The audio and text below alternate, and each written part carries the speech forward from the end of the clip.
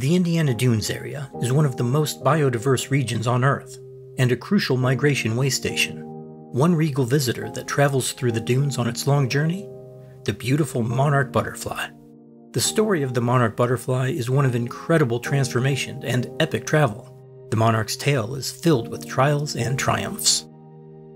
This video will show how each of us can play a key role in the survival of the incredible monarch. It can be as simple as planting a milkweed seed.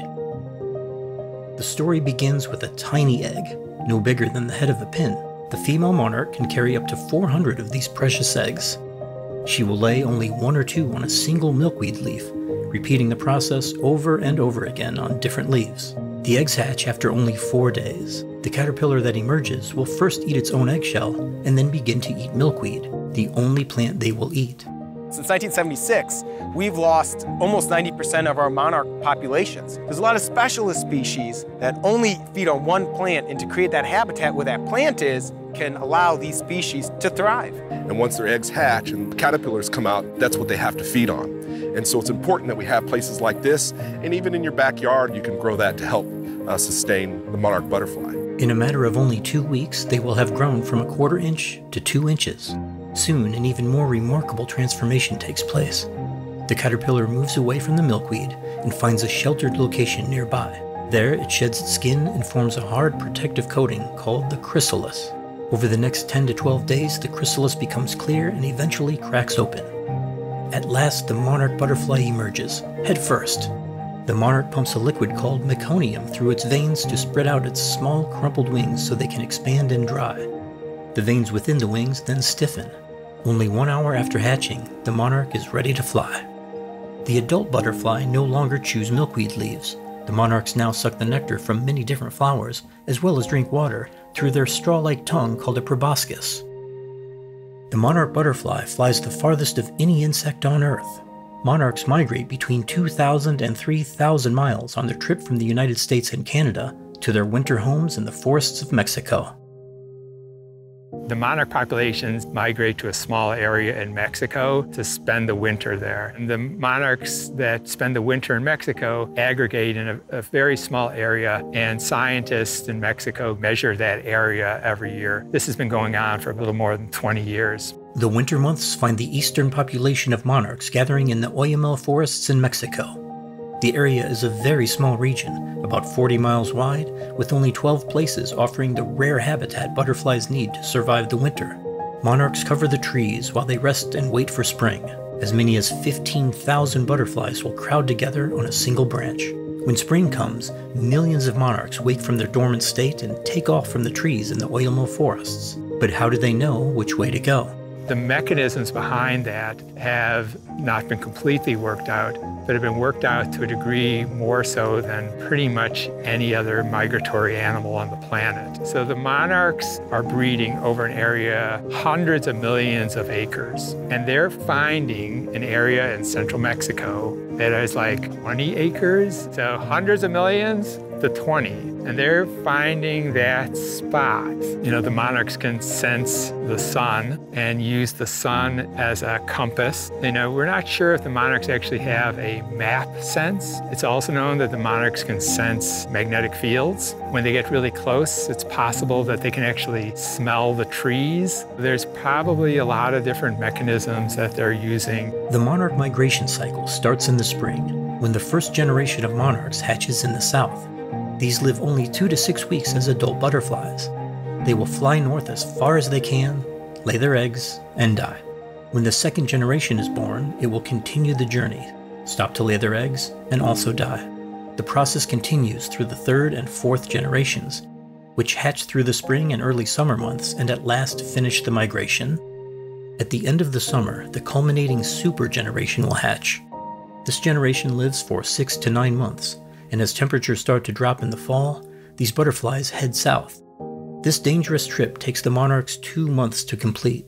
The monarchs will then rest in the Oyamel forests through the winter. Once spring arrives, they will begin their journey north, lay their eggs, and die. When those eggs hatch, the first generation begins, starting the whole incredible process over again. We here in Indiana might be seeing the second or third generation since the monarchs have left Mexico. The spring monarch migration starts in March and lasts through June. The fall migration occurs August through November. During this time, monarch butterflies usually fly 50 to 100 miles per day, traveling at up to 30 miles per hour by soaring on the winds at high altitudes. The record is 265 miles in one day. I always like to think about Labor Day as being the peak of when the monarchs are coming through here. The whole month of September had a pretty consistent flow of monarchs through Indiana Dunes National Park. Monarchs face many dangers on their trip south, and they still face obstacles even after reaching their destination.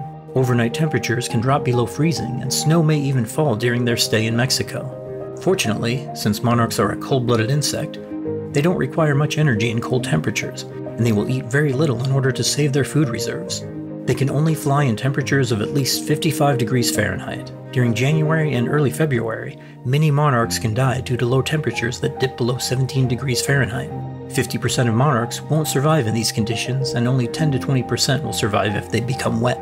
There's been a documented decline in overwintering populations in Mexico. If the coverage of Mexico gets down to a certain area, that was equivalent to quasi-extinction. According to those models, we were very close to potentially losing this migration phenomenon. And there's weather events such as bad ice storms that have killed off a lot of the monarchs in Mexico. Temperatures that are too warm can be dangerous as well. In their dormant state, monarchs can retain the nutrients they need to survive, but warmer weather can cause them to burn through their food reserves too quickly. That can be bad because they'll find themselves too far north. They'll outrun their food resource. Cooler weather ahead of the monarchs as they get into southern Texas is good because that keeps the monarchs there in southern Texas where the milkweed has emerged and grown up. Luckily, the Oyamo forests in Mexico can protect the monarchs from sharp temperature changes by acting like a blanket. If the forest is thinned or cut down, the monarchs won't be protected. Monarch butterflies face even more hazards when migrating. Luckily, the monarch has developed a potentially deadly defense to discourage hungry hunters. The milkweed that sustains the caterpillars contains toxins, which makes their skin toxic and unpleasant to taste. Scientists theorize this may be the reason the viceroy butterfly so closely resembles the monarch. The viceroy is a slightly smaller butterfly, and if you look closely, you will see a telltale black line running along the bottom of the viceroy's wings that isn't present on the monarch. The similarity might be just enough to confuse predators that have learned to avoid eating the foul-tasting monarchs. But this defense is not a perfect solution, as predators like the praying mantis can withstand the toxins or can avoid eating the butterfly's skin. There you go. There's that milky stuff. It's almost like a glue. It's poisonous. That's why the caterpillars, when they eat that, inside their bodies then, it's a defense mechanism. It helps them. A bird or something might eat one of the caterpillars, but it probably won't eat one again. The weather poses an even greater danger. Wind and rain can prevent the monarchs from flying and force them to shelter in trees. In 2002, a rainstorm combined with low temperatures killed an estimated 250 million monarchs in Mexico. Because the tree cover is so vital for migrating butterflies, deforestation can be deadly for the monarchs that need the forest to survive stormy conditions. One of the things that we're trying to do with our education programs is to recognize that by planting just a few milkweed plants in your front yard, you're helping those monarchs on their journeys as they migrate or and as part of their life cycle. That can really have a large impact. The fate of the monarch butterfly is like the canary in the coal mine for us as a human species. If we can't take care of our fellow beings on this planet and we can't help and we can't live with them, we're not going to be able to live here either. Consider supporting or creating your own monarch way stations to aid these fragile insects along their epic journey.